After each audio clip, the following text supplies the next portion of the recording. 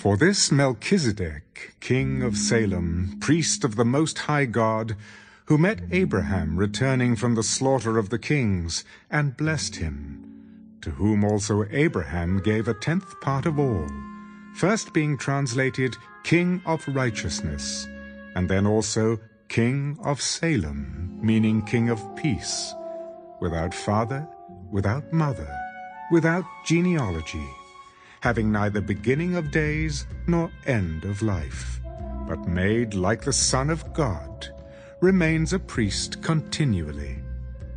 Now consider how great this man was, to whom even the patriarch Abraham gave a 10th of the spoils. And indeed those who are of the sons of Levi, who receive the priesthood, have a commandment to receive tithes from the people according to the law, that is, from their brethren, though they have come from the loins of Abraham. But he whose genealogy is not derived from them received tithes from Abraham and blessed him who had the promises. Now beyond all contradiction, the lesser is blessed by the better. Here mortal men receive tithes, but there he receives them, of whom it is witness that he lives. Even Levi, who receives tithes, paid tithes through Abraham, so to speak, for he was still in the loins of his father when Melchizedek met him. Therefore, if perfection were through the Levitical priesthood, for under it the people received the law, what further need was there that another priest should rise according to the order of Melchizedek, and not be called according to the order of Aaron?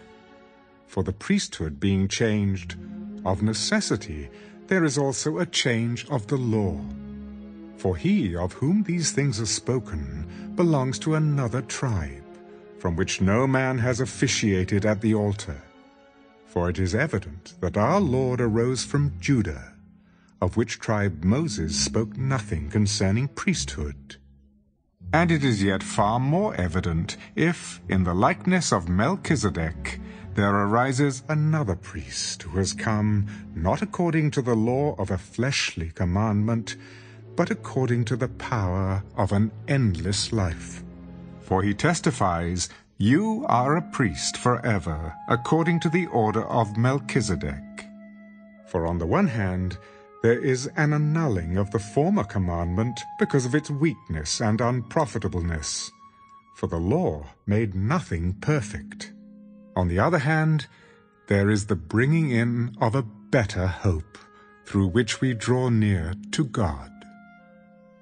And inasmuch as he was not made priest without an oath, for they have become priests without an oath, but he with an oath, by him who said to him, "The Lord has sworn and will not relent, you are a priest forever, according to the order of Melchizedek." By so much more Jesus has become a surety of a better covenant. Also there were many priests, because they were prevented by death from continuing. But he, because he continues forever, has an unchangeable priesthood. Therefore he is also able to save to the uttermost those who come to God through him, since he always lives to make intercession for them. For such a high priest was fitting for us, who is holy, harmless, undefiled, separate from sinners, and has become higher than the heavens, who does not need daily, as those high priests, to offer up sacrifices, first for his own sins and then for the people's, for this he did once for all, when he offered up himself.